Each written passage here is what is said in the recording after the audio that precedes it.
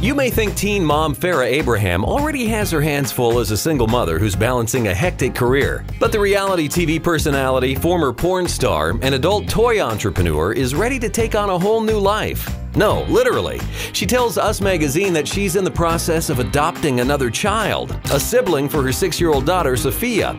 She reportedly tells the magazine, "I'm happy to confirm I'm moving forward in my adoption process. This means I will be making some changes in my career to welcome a new addition to my family." Some might ask, hey, why is this single mother who already gave up custody of her own daughter in 2011, then in 2013, deemed spending months apart from her daughter as healthy, and told In Touch magazine she has her own life and is doing her own thing and I'm doing mine? Why is she getting another child? Well, Farrah tells Us Magazine she's very excited and this feels so right. I'm very blessed for this opportunity. Here's hoping the new child will find Farrah to be the perfect fit.